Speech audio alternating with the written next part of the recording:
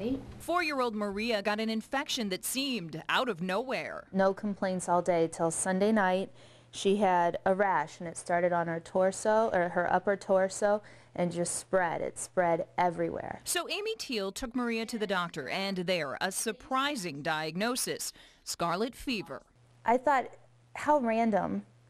Scarlet fever, I didn't even know scarlet fever was still around. It is, and is caused by the same bacteria that leads to strep throat. She didn't even have any complaints really of a sore throat, so I would never have even suspected that it was strep. The strep bacteria is something that you hear: strep throat, impetigo are common infections, and then that bacteria actually forms a toxin that then can cause other side effects, and one of them is scarlet fever. Symptoms include a sore throat, fever, swollen glands, and that telltale red rash, starting with the face.